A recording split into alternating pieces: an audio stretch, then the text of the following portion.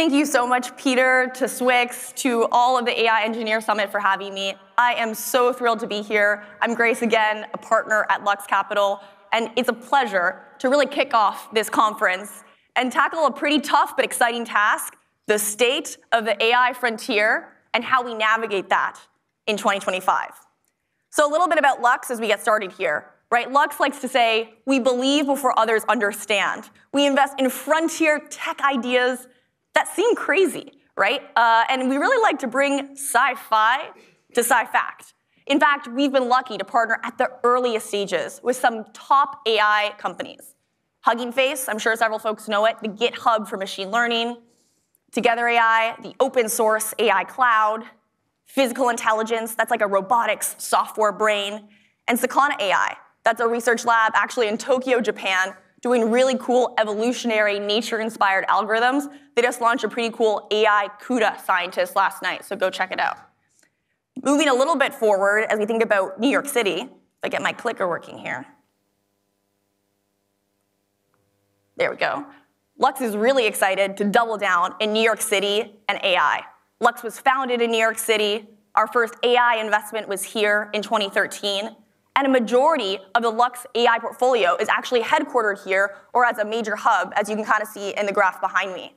It's also home to many of you, right? State-of-the-art research and engineering leaders and many Fortune 500 companies, several of whom you're going to hear from over the next few days. We are really bullish on the New York City opportunity, and we're really excited you guys all came to share this opportunity with us. So when I was creating this presentation, I went back and looked at the last few years of AI, right? And all the way back really to Stable Diffusion, August 2022. And wow, I mean, look at this hockey stick, right? The last 2.5 years have been crazy. The last 18 months have been even more exponential.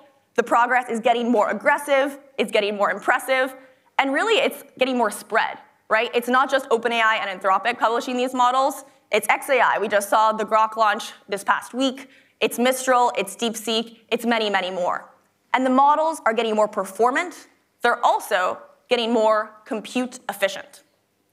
And as we zoom in to the current state of the world in 2025, it's off to an even wilder start, right? If you thought the last few years were crazy, 2025 is even wilder. We saw the $500 billion Stargate project announced between the US government, OpenAI, SoftBank, and Oracle. We saw OpenAI's O3 right before the start of the year, where they actually exceeded human performance in the ARC AGI challenge. We saw the DeepSeek mania, right, with DeepSeek's R1 model launching earlier this year, sending, NVIDIA shares tumbling down. We also saw DeepSeek go to #1 in the App Store. And then, of course, just last week, we saw the France AI Summit, where Macron actually launched a whole new AI initiative with France and Europe back in the game. So you may be saying, and I think a lot of us are thinking, right, this is the AI agent moment in 2025. And I'd go as far as say this is the perfect storm for AI agents. And frankly, it's easy to see why, right? Several reasoning models, starting with OpenAI's O1, then O3, DeepSeek's R1, Grok's latest reasoning model this past week, are outperforming human ability, and in some cases, even having more capabilities that we've never even seen before. We've seen the rise of test-time compute, right? That's more compute applied at inference instead of at training. That's increasing this model performance as well. We've seen further engineering and hardware optimizations, right? Whatever you think it costs to actually train that DeepSeek model, you cannot deny it was a feat of engineering and hardware efficiency. Inference is getting cheaper. Hardware is getting cheaper. The open source, closed source gap is getting closed between DeepSeek and Llama models getting more and more performant. And of course, billions of infrastructure powering all this data center and compute. We just talked about the US Stargate. We talked about Macron and Europe. And also Japan, with SoftBank and NVIDIA, has been doubling down on their data center efforts. So all this is setting this exciting groundwork for the eponymous name of our conference, Agents at Work. And it really does feel like an exciting moment. But in reality, these AI agents aren't really working just yet, right? People are saying it's a perfect storm, and I'm seeing a lot of thunder, I'm seeing a lot of great momentum, but we haven't seen that lightning strike. And everyone I know has different definition of agents, so for the purposes of this presentation, I'm going to define my definition, as an AI agent that is a fully autonomous system where LLMs direct their own actions. So let's give a little example of what I mean when I say an AI agent isn't working just yet. Here's a seemingly simple query on OpenAI Operator, I'm sure. Everyone here knows what it is. I asked it to book a flight for me to New York to San Francisco on Monday. I'm sure it's also a route and something that many people in this room are familiar with. And in reality, it's actually kind of a complex problem, right? I need to leave after 3 on Monday, but I want to avoid rush hour traffic. I want to fly United, JetBlue, or American to maximize my chance of an upgrade from economy. I want to keep it under $500 to keep under my work expense policy. I also want an aisle seat that's not too close to the bathroom, and I want to get there, before midnight. So I put this into OpenAI Operator. And the first thing it did with all this information is go to Kayak, which, if anyone has booked a flight before, that's a pretty frustrating experience. And unfortunately, it did not find a flight. It was unable, it couldn't find one, it didn't even seem to look for United or American. Second try, try it again. This is Skyscanner this time, which is slightly better. And it did actually find a flight, but it found one that had a lot of traffic. 5:30 JFK, for those who live in New York, that is a tough traffic time. And ultimately, I also couldn't even pick my seat, so it didn't really work out based on my prompts earlier. So what does this all mean, right? Why do these AI agents not work? I think we so often talk about hallucinations and fabrications and AI models kind of going sideways. We don't talk enough about these tiny cumulative errors that add up, right? There's a lot of little errors that we see with this old model, and I'm going to go through a few. It's not an exhaustive list, but it's a sense of some of the things you might run into as you're building these AI agents. First, decision error. It chooses the wrong fact, right? I may book a flight with AI, but it may book it to San Francisco, Peru, instead of San Francisco, California. The model could overthink or exaggerate and do a few other things as well. Second, implementation error. The wrong access or integration. On the prior slide with my Skyscanner, I actually had to enter CAPTCHA, and that messed up a little bit of the flow. You also could get locked out of a critical access to an important database, and ultimately, that AI agent isn't going to work anymore. Third, heuristic error, the wrong criteria. Unfortunately, the model didn't acknowledge best practice of allowing enough time for JFK. In fact, it didn't even ask where I was coming from, Manhattan, Brooklyn, or beyond, and that could really affect the traffic you're going to get, and ultimately, if I even make that flight at 5:30 p.m. And fourth, taste error, the wrong personal preferences. For those who know me well, I'm actually a pretty spooked flyer, and I do not like flying Boeing 737 MAXs. If AI booked that, I did not put it in the prompt earlier, but if it did book that, I would be very unhappy, and I would not get on that plane. And then there's kind of a fifth, more nebulous error, right? It's a little bit of this perfection paradox, right? We are doing things so magical with AI right now, yet we're getting frustrated when O1 thinks too long, or when operator moves at the speed of a human. Even if the agent gets it right on the first try, often they're inconsistent and unreliable, leading to really underwhelming our human expectations about the whole experience. Here's another visual of kind of these complex systems where each of these cumulative errors really compound, right? Two simple agents, one that's 99% accuracy, one that's 95% accuracy to start. Pretty impressive agents at the beginning. But over 50 consecutive steps, you actually realize a pretty big disparity here. There's actually a 50% difference after 50 tasks between the 95 and the 99, and that 99% agent's actually down to 60%. The point here is that something simple, like booking a flight, is actually really complex in nature when all these tiny cumulative errors add up. And they get even more amplified in a complex multi-agent system with multi-step tasks. So how do you, as all these amazing VPs of AI, these leaders of AI in the room, optimize a complex agent, taking into account all of these really difficult queries to consistently and reliably make the right decision? The truth is, it's hard.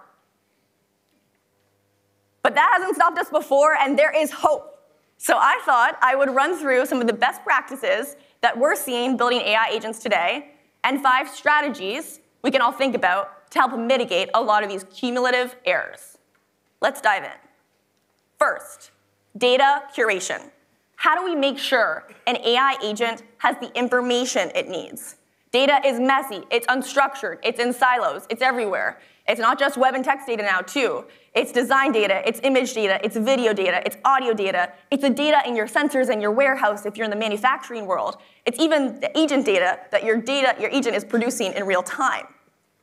Think about curating proprietary data, the data the AI agent generates, and ultimately even the data you're using in your model workflow for quality control. Data is your best asset, and curation is key to making it more effective. Data also isn't static anymore. How do you design an agent data flywheel from day one? So every time a user uses the product, it automatically improves in real time and at scale. A simple example, back to our flight example, is getting a curated data set of all of Grace's travel preferences, including the 737 MAX and all my airline preferences. Or even, say we run that agent over time and book many flights, how do we recycle back that content and adapt to my own preferences in real time? Second, the importance of evals. How do we collect and measure a model's response? How do we choose the correct answer? This has long been important in machine learning and AI and really understanding what's right versus wrong. It's pretty simple in verifiable domains where there's a clear yes or no answer. Like math, like science, here's actually the Grok 3 benchmarks just up here where you saw they did all verifiable benchmarks in math and sciences. But how do we set up evaluations for non-verifiable systems where there aren't clear yes or no answers? Like, will Grace like this plane seat based on her preferences? And how do we collect those signals too?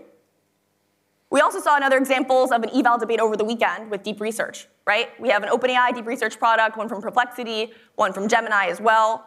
And there are multiple versions of this same product. The evals here really depend on the eye of the beholder, right? Which one is better for everyday research versus VC market research versus scientific or academic research? We have to keep an eye on collecting those signals. We need to know and collect human preferences, and we need to build evals in a way that is truly personal. Sometimes the best eval is just trying out the agent yourself and vibes, based on your needs with no number or leaderboard telling you what to do. Third, scaffolding systems. How do we ensure when one error occurs, it doesn't have a cascading effect throughout the organization? Ramp, a Lux portfolio company, has done a great job with this, and I know Rahul is speaking tomorrow, so go check him out. When Ramp launches a new applied AI feature and it fails, there's infrastructure logic to ensure that doesn't have a cascading effect across the agentic system and also across all of Ramp production infrastructure. We can mitigate scaffolding by building a complex compound system of how all these things work together and sometimes even bringing a human back in the loop. For reasoning models, this gets even more interesting and important. How do we adapt the scaffold to stronger agents that self-heal and grow? An agent that realizes they're wrong and actually tries to correct their own path, or an agent that's not sure and then need to break execution to get it back on track. Back to our travel example again, could we add a checkpoint for this AI agent to verify the timing for traffic, or maybe steer it back in the right direction? Fourth, user experience, or UX, is the moat that matters, and that's how our AI agents become better co-pilots. AI apps today are all using the same models. Foundation models are the fastest depreciating asset class on the market right now. GPT wrappers are cool. UX really does make a difference for those who reimagine product experiences and really deeply understand the user workflow and really promote that beautiful, elegant human-machine collaboration. Right, here's a few concrete examples. Back to the deep research, right? Asking clarifying questions to make sure it fully got the picture of what I'm trying to accomplish. Like Winsor from Codium, understanding the UX or the psyche of that developer really on a more fundamental level to predict their next step. Like Harvey in the legal world, integrating seamlessly with the legacy systems to really create real ROI for a practicing lawyer.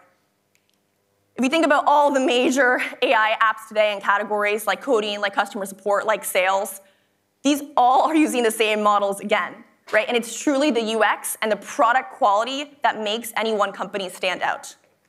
At Lux, we're really excited about the new AI frontier. Companies who have proprietary data sources and who know the workflow of their user really well. Like robotics, like hardware, like defensive manufacturing, like the life sciences. How do we take a company where they take their proprietary data source, they know the workflow of a biologist or a defense contractor or a chemist, and truly create a magical experience for that end user? Fifth and finally, how do we build multimodally? We're not just multimodal anymore, we're multimodal. There's new modalities where we can truly reimagine and create a 10x user personalized experience. I am so sick and tired of the chatbot as an interface, and I know there's so many more exciting things we can do with our AI agents to really make them more human. Right? How do we make AI more human? How do we add eyes and ears, nose, a voice? We've seen really incredible improvements in voice. Over the last year, it's getting pretty scary good. Lux actually has an investment in the smell space called Osmo that's digitizing the sense of smell. And what about touch, right? How do we instill a more human feeling and sense of embodiment with robotics? I'll go as far to even talk about memories, right? How do we make AI truly personal and know you on a much deeper level than it does today? Doing all of this reframes what perfection is to a human. And even if that agent is inconsistent, it's unreliable, the visionary nature of the product exceeds all expectations. It's something new. And on the slide behind me, you'll see TL That's an amazing Lux portfolio company. And I think they've done a great job really reimagining the visual canvas, right? Implementing AI through brushstrokes. They have a cool thing called TL Computer, where you can actually combine a bunch of these cool AI models in tandem and not even know you're working with a large language model in the background. So really strive to build multimodally. So in summary, we tackled a lot today, but we're at the perfect storm today for AI agents. But unfortunately, that lightning hasn't struck yet, and AI agents are not going to happen overnight. Cumulative errors add up. We see wrong answers, wrong preferences, wrong criteria, all these wrong human expectations that abound when you're building these systems. Data curation, evals, and scaffolding are all tools you can use to help mitigate a lot of these challenges. And really, please think bigger. UX, multimodality, innovative product experience that truly set the workflow and the vision apart. And I'm so excited to see what all of you build, and really excited to continue this conversation over the next few days. Thank you guys so much, and look forward to talking to you throughout the conference. Thank you.